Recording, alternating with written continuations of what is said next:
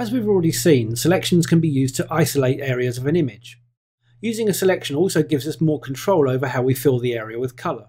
In this project we'll see how we can use the selection of this key to first create a shadow beneath it, and then how to make several copies, each with their own shadow. To begin, we need to make sure that the keys layer is the active layer. To do this, we just click on its entry in the Layers panel and we get this blue highlight to let us know it's active. Next, we'll load the keys selection. This is also known as loading its transparency, as the selection only covers the area filled with pixels.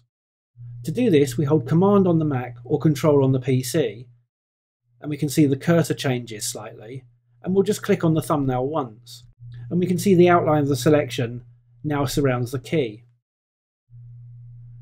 Now we'll need to nudge the selection over slightly to make the shadow, but before we do so we need to make sure that we've got a selection tool active, otherwise we might get unpredictable results. Different tools have different effects on a selection. We've chosen the marquee tool, but any of the selection tools will do. Next, we'll nudge the selection over. So all we need to do here is use the cursor keys on the keyboard to nudge it 5 times across to the right, so that's 1, 2, 3, 4, 5, and 5 times down, 3, 4, 5. Before we fill the selection, we need to soften the edge slightly. Currently the selection will have a hard edge and that won't be very convincing. So we'll go to Select and Feather, and we'll use a radius of around 5 pixels. And we'll click OK. Now we don't see any difference at the moment. The selection only shows us areas with more than a 50% opacity, and of course the feathering goes below that, but we'll see it when we fill it. So let's go to the Edit menu and go to Fill Selection. We've got black as the colour at the moment, so let's click OK. But we can see a problem. We can see a nice soft edge from our feathering, but the shadow is in front and we need it to be behind. So let's undo that by pressing Command Z on the Mac or Control Z on the PC, and we'll go back to the Fill dialog.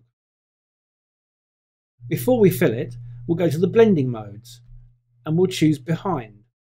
What this does is it only fills the area that currently doesn't have any pixels. This essentially makes it look like it's going behind the object. We'll lower the opacity to around 50% here. That will give us a semi-opaque shadow which will look more realistic. And we'll click OK again. And now we can see we've got this nice semi-opaque shadow, it's soft on the edge and it's only gone behind the key. Now we can move on to making some copies of the key, but before we do we need to reload the selection. As we've nudged the selection over, we'd lose this area around here because it's currently not selected. If we hold down Command or Control again and click on the thumbnail, this loads the whole selection. As we can see, it doesn't appear to encompass the shadow. That's because of the 50% rule, but it will show up when we make the copies. To make our copies, we need to switch to the Move tool. So we'll click on its icon in the Select section of the toolbox, or we can use its keyboard shortcut of V. If we hold down the Option key on Mac or the Alt key on PC, we can see the cursors change to this double-headed arrow. When we move, it lifts up and creates another copy. And each time we put one down, we can pick it up again to make another copy. And as we can see, this semi-opaque shadow travels with it. Each time we're making a new copy. This is great for creating backgrounds and any other repeating patterns. The only thing to make note of here is all these keys are being placed on a single layer, so once they're placed they can't be edited again. If we wanted to keep them editable, we'd need to keep them on their own layer. We'll learn more about this in the Working with Layers chapter. And this is how we can create a shadow attached directly to the object layer and also make several copies retaining that shadow, all using the Move tool and the object selection.